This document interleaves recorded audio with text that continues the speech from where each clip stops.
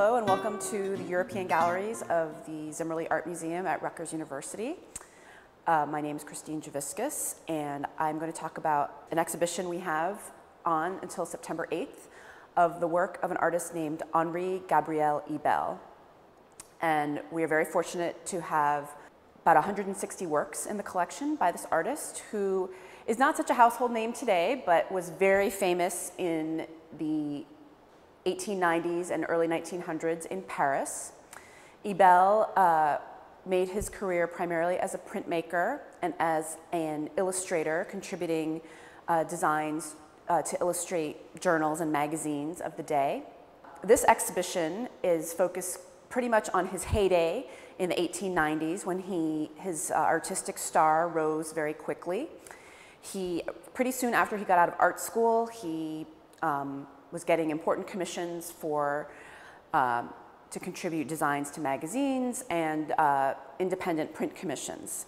He was a very good friend of the famous artist Henri Toulouse-Lautrec, and they had some similar subject matter in terms of looking at the popular entertainments of Paris and putting them in their work.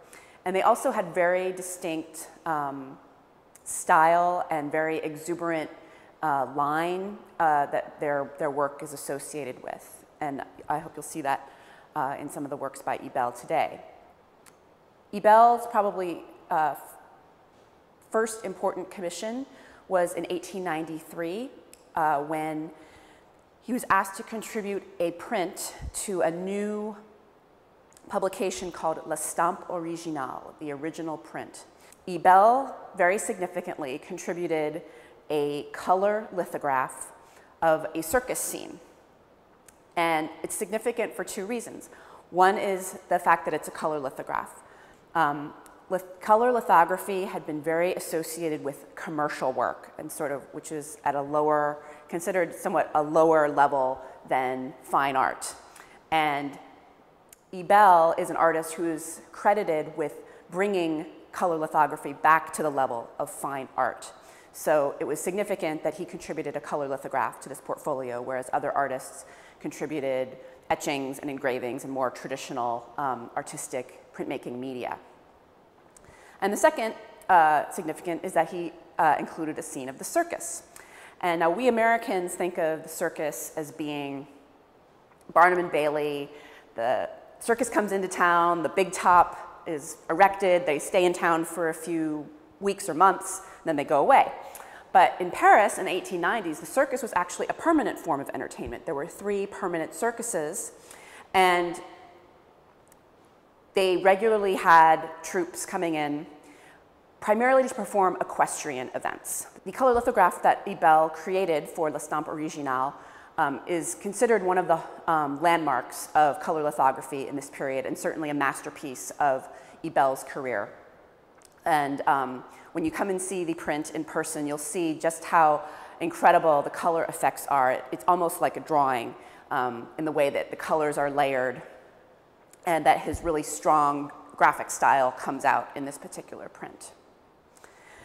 So about a year later, Ibels had his first one-man exhibition. At this point, Ibels is very well known for his images of cafe singers and actors on the stage, and he's becoming more known for his circus prints.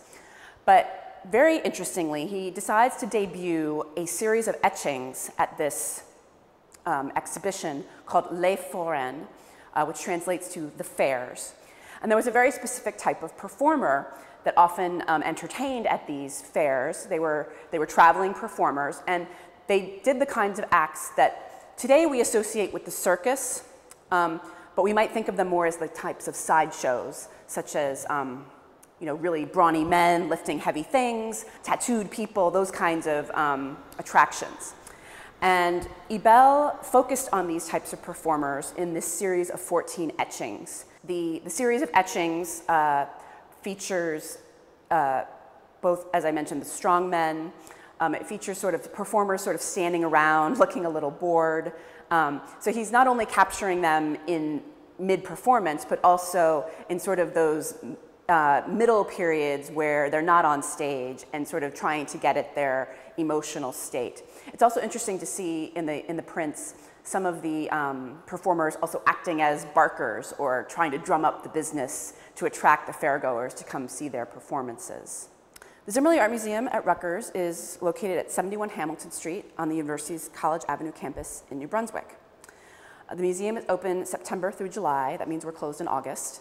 And our hours are Tuesday through Fridays, 10 a.m. to 4:30 p.m., and Saturdays and Sundays, noon to 5. We are closed Mondays, major holidays. The Zimmerli signature event is Art After Hours. The Zimmerli is holding a special Art After Hours on Wednesday, July 10th from 5 to 9 p.m. to celebrate the opening of a new exhibition, Maples in the Mist, Chinese Poems for Children, illustrated by Zhang and Musen Tseng. Featuring artwork from the museum's extensive collection of original children's book illustrations, it will be an exciting summer event for families. In the fall, Art After Hours will resume its regular schedule on the first Wednesday of the month from 5 to 9 p.m. The museum's website is www.zimmerlimuseum.rutgers.edu. From there, you can link to our Facebook and Twitter pages. The Zimmerli's phone number is 848-932-7237.